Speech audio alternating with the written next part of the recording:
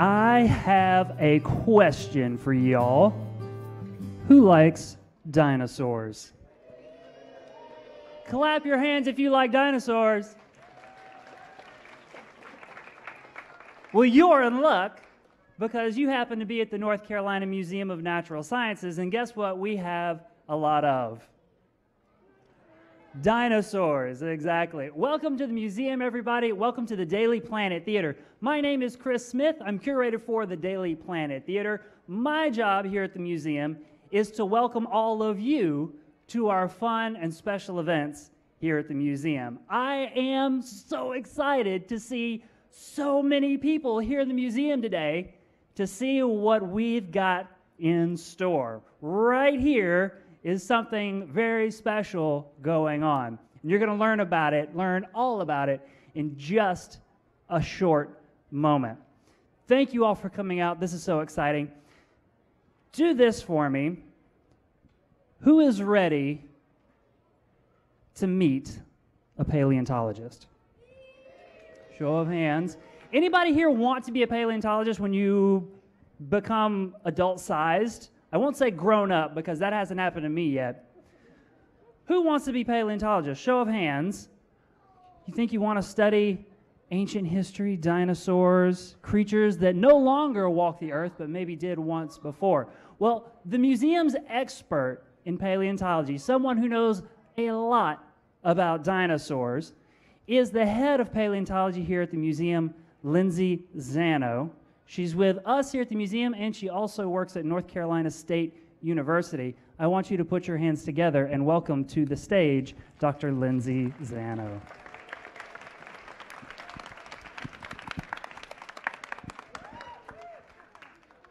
Thank you, Chris.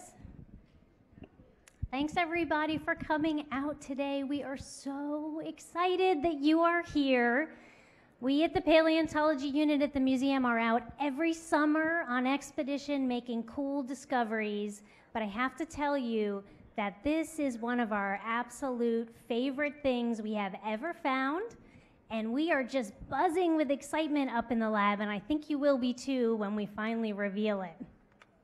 To tell you about what we're going to see today, we're all going to have to get in a time machine and travel back in time 97 million years before today to Utah, to a time when North America looked very, very different than it does today. This was a time when global temperatures were really high. The planet was really hot, and there was no ice at the North or South Pole.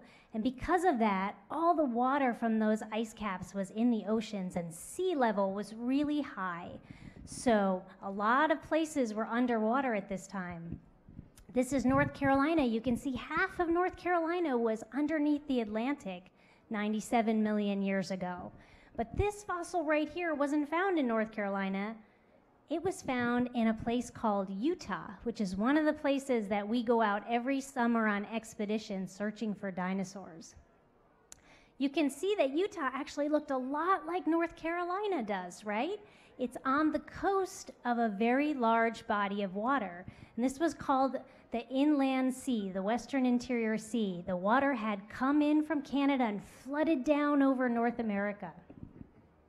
Because of that, this area in Utah was actually a coastal environment. It was a delta plain where large rivers were emptying out into the ocean.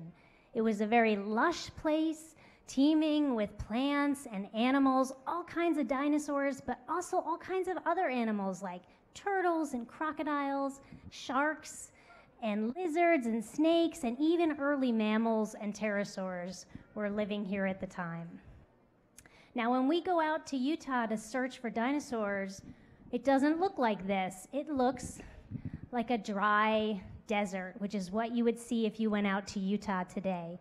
And you can see the area that we go is really challenging to get around in. There's a lot of cliffs and a lot of rocky places. And so for the past 6 years, we've actually been hiking all over this landscape, surveying every square meter, looking for new species of dinosaurs and trying to get up on top of these cliffs.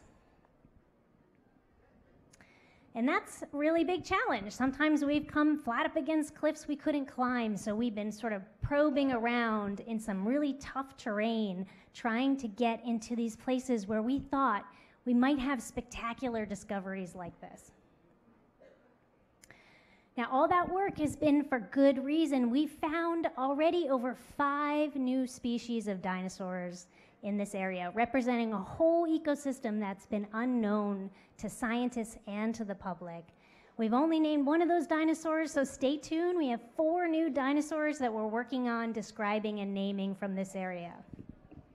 And all those discoveries are helping us piece together a picture of what it looked like if you were to travel back in time and go to Utah 97 million years ago. It might look something like this, with giant carnivores and big plant-eating dinosaurs and even small feathered raptor-type dinosaurs. This discovery, though, that we have hiding under here, it's not a new dinosaur. I'm sorry to disappoint you if that's what you came for. It's something even more rare. It's a site we call Deep Eddy, and it was discovered in 2016. One member of our expedition team was out in those cliffs hiking around, and it was the end of a very long, hot day. And when I say hot, the temperatures get about 120 degrees when we're hiking around up here. So he's hot, he's tired, it's almost time to turn around and go home. He's walking around the side of the hill, and he sees a little knob of hill down below him. And he thinks to himself, I should just keep going, there's nothing down there. And then he thinks, you know, if I don't go down there and check that little knob of that hill, I'll wonder for the rest of my life if there was something really cool in that little hill. And so he works himself up and he goes and hikes down to the hill and he checks it and he comes around the corner and he sees something very special sticking out of the side of the hill. It's these thin little pieces of fossil with these bumpy textures all over them. And he recognizes that not only are these little pieces of eggshell, but the way they're coming out of the hill, it looks like there might be a whole perfect egg sitting inside the hill. Well, when we got a hold of these eggshell bits that this scientist who is on our team found, his name is Bucky Gates, we knew instantly from looking at those eggshells that this wasn't just a typical dinosaur egg. Even though dinosaur eggs are rare, almost all of them come from duckbills or raptor dinosaurs. We knew it came from a very special kind of dinosaur called an oviraptorosaur. And it kind of looks like an overgrown bird, right? It's got feathers coming off its arms, it's got a beak, and sometimes even has a crest on top of its head. Now, oviraptor nests have been found before. We have hundreds of them from China and Mongolia, but only 2 eggs, partial eggs, fragmentary eggs, have ever been found here in North America, and they're not very well preserved. This is what an oviraptorosaur nest looked like. So we knew from looking at that little bit of egg that if we had a whole nest or even part of a nest, it would be the first time we found anything like that on the entire North American continent. Now, oviraptors are really cool because just like birds, they sat on their nests and kept them warm while the babies were developing inside the eggs. So we have some spectacular fossils of actual skeletons of these animals sitting on their nests waiting for their eggs to actually hatch. So the problem for us with this discovery, this Deep Eddy site that Dr. Gates found, was where it was. We had kind of crazily been hunting in areas we knew were really inaccessible and really hard to get to. So when we found this, we knew the biggest challenge we would have is figuring out how to get it out of there safely. You can see that the site itself is sandwiched between a 1,000-foot cliff below and a 1,000-foot cliff above. This means when we returned to excavate the site the next year, we had to put together a very special team of half crazy people and half really excited people, including some of our most intrepid volunteers and staff and students who were willing to make the 3-mile each-way hike through these cliffs, carrying, in this case, 350 pounds of gear to the site so that we could actually start the excavation. So if you wonder what a site looks like when it's found, it kind of looks like this. It's not much, right? But soon we began digging into this particular hillside and revealing that there were more and more eggs inside. And one of the biggest challenges for us when we were digging this up is the eggs are really thin and fragile, but the rock that they were in was incredibly hard. It was harder than concrete. So we had to be really careful to break that hard rock, but not break the fossils. So we had to use some pretty heavy-duty tools to do that. So we kept chipping around the rock and that fossil, being careful, trying to release it from the rock it was entombed in, and then putting paper and mud around it to stabilize it, and then finally putting plaster on top to protect the fossil. And then we had to dig trenches around it so we could get it out in one big block. While we were clearing all that rock away from the fossils, we found some pretty cool stuff at the site. This is our team geologist, and he's removing some plant material that we found lining the bank just next to the dinosaur nest. So you can see he's chipping away that little plant material there to study. When we started sweeping off the surface near the nest, we also found something really cool, which is the remnants of ancient roots from ancient trees that were around the nest when this dinosaur was laying its eggs. So finally, after we got around the nest, we had a beautiful nest of dinosaur eggs and one big problem. It weighed about 1,400 pounds. Typically, when we have a fossil, we try and make the jacket a manageable size. If it's under 300 pounds, we strap it to a stretcher, and we have the team carry it out by hand. But we knew with a jacket this size, 1,400 pounds, there was no way we were going to be able to get this fossil out by ourselves. So there was really only one thing to do. In the fall of last year, we went back, and this time we brought a helicopter. So we wrapped the fossil up in a helicopter net, and we used the helicopter to pick it up for us and fly it out of the cliffs about 5 miles to where we had a truck waiting that could receive the block and drive it back to the museum. It was a pretty spectacular thing to see. Here it is coming out of the cliffs. So we're still way up in there. We just watched the jacket fly away, but then we had to do the long hike to get out and meet the jacket on the other side.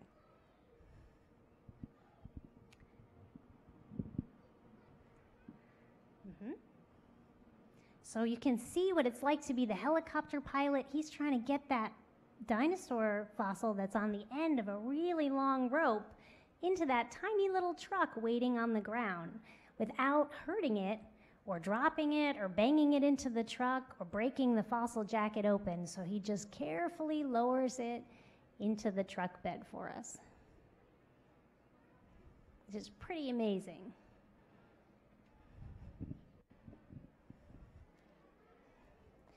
And there it goes. So before I turn this over to a couple of very special people on the team, I just want to thank some of the people who helped make this happen, because those of you who want to be a paleontologist, paleontology is a team sport. No one paleontologist can go out and do this work by themselves. So I want to thank our expedition team member, Dr. Gates, who found the eggs, our 2 crazy trace fossil specialists who came out with us to help us dig up these fossils, our team geologist, Dr. Tucker, and one of our graduate students, Haviv, who's here in the audience today, for making the trek out with us. And then introduce you to 2 special team members who are here in the audience with us today. Where are they? Lisa Herzog, who's the person in charge of conservation of all of our fossils at the museum and who hiked out to the site with us. And Aaron Gitterman, who's our chief fossil preparator. He's the one who cleans all the fossils out of the rock without breaking them and who worked to clean these fossils for us to show you today. All right. Yep. Let's show you what we got.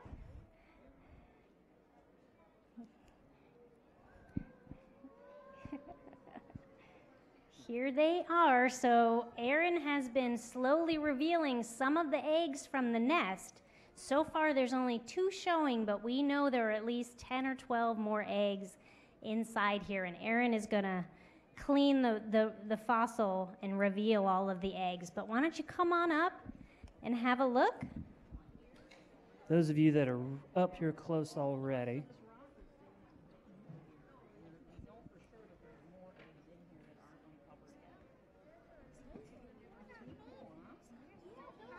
Watch yourself.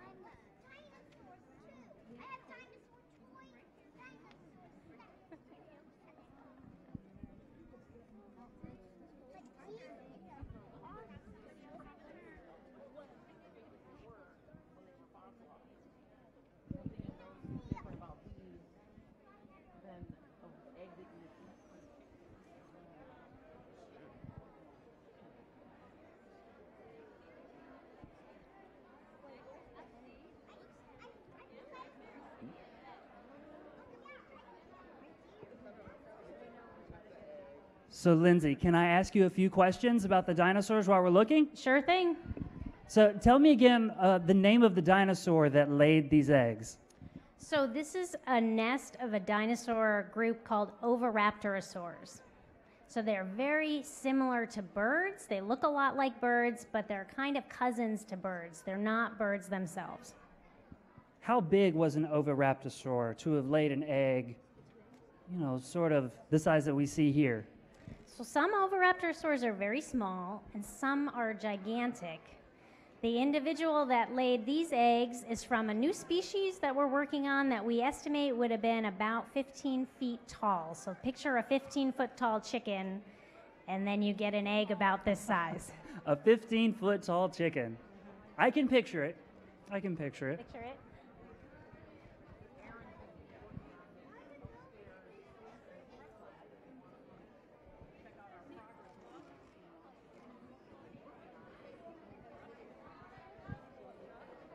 And how many eggs are exposed now in the fossil?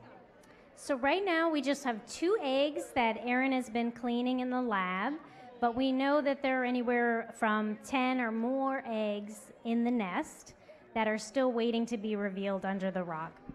So there's a lot more eggs than what we're seeing here on the top. It's just going to take a lot of time to get through the whole thing. It is going to take a lot of time. Aaron will use a small needle to clean basically every grain of rock away from the fossils over what will probably be at least a year. Over a year. That's incredible. But I guess it's sort of painstaking work because you don't want to damage the fossils in any way, and you want to make sure you can get as much scientific data from them as possible. That's right. We have to be really careful when we prepare these because there might be evidence of the structure of the nest or other things that can tell us more about the reproductive capacity of these animals, or there could be, it's unlikely, but there could be baby dinosaur bones in there or some other things that we're not expecting to find either. So it's a very slow, careful process.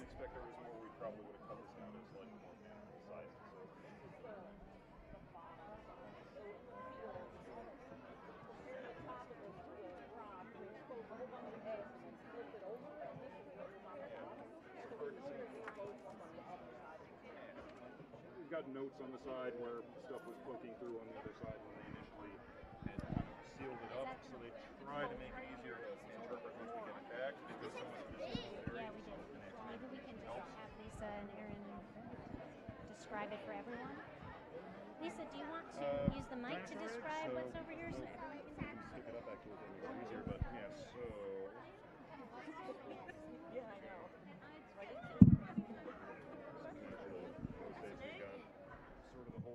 So do me a favor. If you're right here in this section, take one step back. Thank you very much. So stay one step back from this side. That way the people on the second and third floors can see the cameras and not the backs of your heads. So what we're looking at right now, there's 2 eggs exposed so far in this jacket, and I'm getting a lot of questions of how do we know there's more inside. And the answer to that is because this is the bottom of the rock. When we collected it in the field, the pictures that Lindsay showed, this rock was flipped over and we were looking at the other side. And there were a lot of eggs exposed on that side that are now wrapped in plaster and burlap here that Aaron will be working on up on the third floor lab. If you want to check on our progress over the next few months, we'll be exposing more of the eggs that are in here. So far we haven't discovered any skeletal material, that there's any embryos or anything inside of the eggs, but that doesn't mean we won't find them. It's always a possibility until it's not. We may end up having to CT scan, the specimen, but right now it's kind of big. CT scanners aren't. And Aaron, I saw Yes. you in the lab over the last couple of days working on this. What's the work like, chipping away at rocks? Yeah, so we have everything in a plaster cast. When we bring it back, step one is to kind of saw the lid off and just crack it open. After that, you just got to slowly but surely remove all the extra rock matrix, we call it, that you don't need, and just avoid chipping anything that we want to keep. So I just start out with air scribes, hand tools, just start clearing out all the extra material, just being careful to leave the eggs, and just emphasize this so it's understandable for the researchers to do their thing later on. And yeah, come check it out sometime. And I understand this is going to go back up to the third floor to the paleontology lab. People can look in through the windows and watch over the next several months as it gets worked on and prepared. Yep, yeah, this will be at least for the next few months, possibly for a very long time, depending on circumstances. Yeah, it's definitely a very labor-intensive process, so we want to just make sure that all the data in here is preserved and that everything just looks cool in the end. So Lisa or Lindsay, either one of you can take this question. What kinds of data? So as Aaron's chipping away the rock and the eggs become more and more visible all throughout the entire specimen, what kinds of data are you taking? Are you measuring the width and length of an egg, their placement? What kinds of things do you learn? What's that process like, step by step? So we want to know a few things about the nest. For example, was it open to the air? Was it buried with sediment or buried with plant material? Most of these dinosaurs seem to have laid nests and just laid their eggs on the surface of the ground. But we're keeping our eye out for any indication that this particular species, since this is a brand new discovery and has never been found before, might have done something different with its nest. So Aaron's keeping an eye out for any plant material or any sense of the original structure of what the nest shape might have looked like. We'll take data on the eggs themselves, what position they're in, what level of development they were, how big they are, how big the pores are, so we can tell if they were buried underground or if they were exposed to the air. And the goal is to learn more about the reproductive biology of this new species of dinosaur. That's fascinating stuff. I'm excited I get to see it every day. This is going to be fun. So if you're out there in the audience, if you're here with us on the first floor, or if you're up on the second floor and you have questions for Lindsay, Lisa, or Aaron about our brand new dinosaur egg discovery, you can raise your hand if you're down here with me on the first floor. I'll try to get a microphone to you. If you're on the second floor and you have a question, Miranda, who's waving the microphone, can get that to you. That way everyone can hear and we can get your questions. So if you're on the second floor, wave at her. If you're down here with me, I'm going to try to find you. How long do you think these eggs were here? How long have they been at the museum, or how long were they in the ground? I was thinking, how long have they been under the ground or in the ground? They were in the ground for about 97 million years. Whoa, I like that. I like his face. Whoa. Was it previously known that this species of dinosaur was on North America? So this is actually one of our new species that we haven't named or described yet that laid these eggs. And so we're still working on the research to name that species. So it's presently unknown, the species that laid these. Have you figured out the dinosaur's lifespan yet? We have not figured out this particular dinosaur's lifespan. We can do some research on that because we have its leg bones, and if we cut into its leg bones, we can figure out how long it took to grow to full size. We do know that these types of dinosaurs laid their eggs before they were fully grown. So sometime around their teenage years, they started reproducing and laying eggs. So this is maybe not the egg of a full-grown member of this particular species. It might have been a smaller individual. How did you put it in the helicopter net without That's a it good being too question. heavy?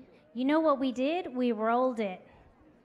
We chipped underneath it till it was just on a little bit of rock, and then we all got behind it and we pushed it and flipped it into the net, and then we put plaster on the other side so it was completely covered. Yeah, that was a lot of work watching the videos that the museum brought back. It took, what, 6 people? 5 people just to flip it? It took all of us to flip it. Yeah. Yeah. 1,400 pounds of rock and fossils. Yeah. I'm sorry, I have another question. Did you like cut into the rock, or did like only one area have plaster on it? Okay, so this whole top was covered with plaster, and Aaron went with a saw and he sawed it open and he took the plaster top off. Yeah. Everything you see kind of from here on this sort of back area is just as Lindsay saw it in the field. Pretty much the only part we've really altered so far is everything up front. It's a little bit darker, a little bit shinier just to reveal these 2 eggs so far. So this is all still a work in progress sort of on the back end. Just wondering, how do you find out what dinosaurs ate? How do we find out what dinosaurs ate? Sometimes we study their teeth. Sometimes we have gut contents preserved. Sometimes we look at the mechanics of the jaw to figure out what they eat. So it's mostly in the mouth and how the mouth works and what shape the teeth are. I'm going to do one more question from down here from somebody that hasn't asked one yet. 2 more. What is that white stuff? Aaron, you take that one. What is that white stuff? The white stuff is plaster. It's the same sort of material if you ever had a plaster cast for a broken bone. It's just something that we use to protect the specimens in transport as we're pulling them out of the ground and then driving them back to the museum. And then same thing if we need to make a support jacket for everything. If it's a very fragile specimen when it's done, this will just help keep it stabilized just for future study. Okay, now the last question. How long does it take to cut it open? This took most of Saturday. It all depends on the size and complexity of the jacket. So if there's a lot of bumps, it just takes a little bit longer. Some projects we have can be done in an afternoon. There's going to be more cutting, more removing a rock. This will take bare minimum a few months. We shall see. All right, Chris, I have one question up here. Question from the 2nd floor. Where did you find it? We found this in Utah. Middle of the desert. All right, everybody. So I want to make sure that lots of people have the opportunity to come by and see. So if you've been up here in the front, thanks for visiting. You can head out that direction, my right, your left. That way, other folks who are in the museum can come up, take your spot, and get an opportunity to see this incredible discovery and meet our paleontologists. Yeah, let me just make sure that we're done over here. Chris, am I finished, you think? And thank you for visiting the North Carolina Museum of Natural Sciences. I'm so glad that everybody came out today to enjoy this incredible discovery. We're going to stick around for a few minutes so that everyone can see the dinosaur eggs, meet Lindsay, Lisa, and Aaron, and then we'll see you again next